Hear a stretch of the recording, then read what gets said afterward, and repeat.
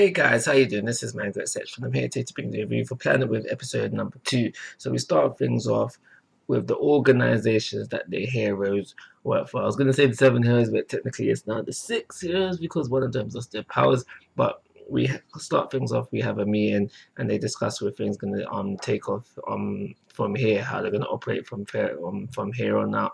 And it's suggested when they're dealing with these situations when they go off in pairs. That's what we see within this episode. But I think the most important thing to come out of this bit in this episode where we find out that the firefighter hero, he can't remember the faces of the people that attacked him. So it's probably Sensei who has the power, but he can disrupt memories and all that sorts. But another thing that came out during the scene that I'm quite interested about is the hint, not the hint towards okay, so basically what I'm talking about is when that girl, I can't remember her name, jokes about how the weakest one of them was taken out, and then we have the secretary say, well, he's the one of you, he's the one out of the 7 of you who has the highest values. And then the old man asks, so okay, what's the strongest taken out? And we don't get a direct response to that, so I'm kind of iffy on that. I'm trying to understand that whole concept right there. Is he the strongest? Is he the weakest? Kind of thing. It's always the weakest to get taken out first. He's probably the weakest of the 7, but I don't think it really matters too tough. So within this episode, I thought that we would have got more of more direct feedback on what exactly Sawyer is feeling at this present moment in time. What exactly did he think he remembers? But we don't get that, and which was quite a surprise to me actually. But we do get hints to what he's thinking. Now he mentions avenging someone, so I'm guessing that what he feels like is that these 6 now, these 7 heroes killed someone or multiple people that Sawyer cared about, or possibly that he feels that they're responsible for the deaths of someone or some people that he cared about, and that's why he wants to get this revenge. Rather. So we learn within this episode that Sensei and this girl, the maid girl, are part of Nebula. What we find out within this episode is that they work within 2 factions.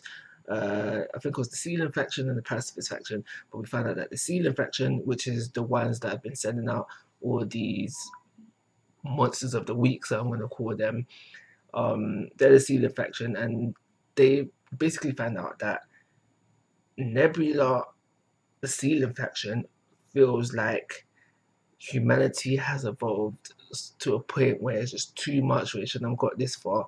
So quoting what the anime says, they said they're going to seal away humanity. I forever feel like they should say they're going to kill all of humanity. Where we have, but they might not be trying to do that. They might actually be trying to seal them. But that's the kind of vibe that I'm getting here. Killing off the Earth kind of vibe. Made more sense as well. And then we have the pacifist, which is Sensei and this girl, and obviously Sawyer as well, because he's helping them, trying to confiscate the power away from them so humanity can grow at a more steady pace. And that's why they're after the 7 heroes to steal the powers, because they got the power. That's the kind of vibe that I'm getting there. So also another vibe based on what we've got from the first 2 episodes, I feel like it's going to be. I feel like this series, and I hope it doesn't, because then it'll be boring, is going to follow a certain pattern. The 7 heroes take out someone from the Sealing factor, and then therefore Sawyer Kun and Sensei and everyone will take out that hero that the episode focused on. Because last week focused on the firefighter, this week focused on the little one of the little, well, is it 2 little girls or one of the little girls, and then she was then later on defeated. So that brings me to the end of the episode where we see everybody else from the organization, from the everyone from the hero organization crashing down, surrounding Sawyer, and it seems like, oh my gosh, Sawyer's in the predicament that he might not be able to get out of. I don't know how, but I do think he's going to get out of this predicament, and then later on the episodes will follow the same format, like I said. every week being another hero being defeated, and that would leave the last, if this is a 12 episode series, the last 5 episodes to like wrap up like plot, because there'll be some plot that's hinted at, or just giving little bits and pieces of during these times. And to have 5 more episodes to wrap it up afterwards after that. So that's where I think we are heading right now. But I hope, I really do hope that it doesn't follow that formula, because it will be somewhat boring if it does. So I think that's everything I got to say about this episode. I'm going to give it a 3-star rating and call it a review. Like always, guys, I'm asking for your thoughts and opinions.